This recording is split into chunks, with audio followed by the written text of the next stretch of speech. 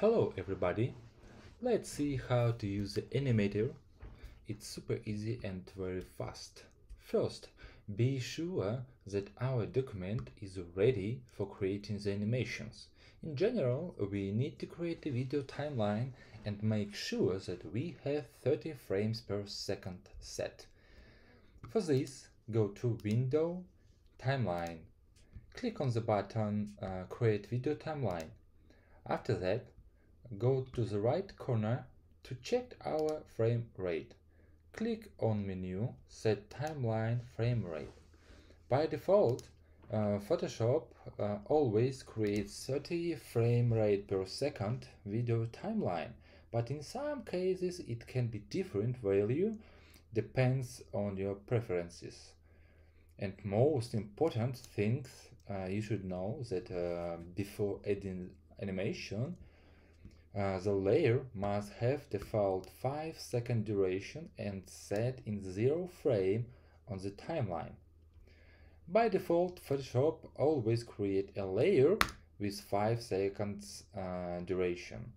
But if your slider set not in the 0 frame, for example, Photoshop create a layer where slider is set. In this case, you need drag your track of the layer in 0 frame position. Let's create our first animation and it will be titles. For example, open the Animator, select Titles tab.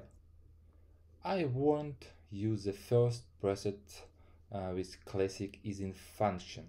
By default, duration of the animation is 23 frames and 7 frames for fading. Of course, you can set your own value. I will use default values. Select your base layer and click on Intro button and find the right direction button. Fast! All the same steps for outro. A little tip for you. I don't know why, but when the timeline panel is hid, process of creation animation goes much faster. I hide my timeline panel for a while and create outro animation to right direction again. Click on Out button and select right direction. As you can see, process is too fast and few clicks and your animation is ready. Let's create our static layer.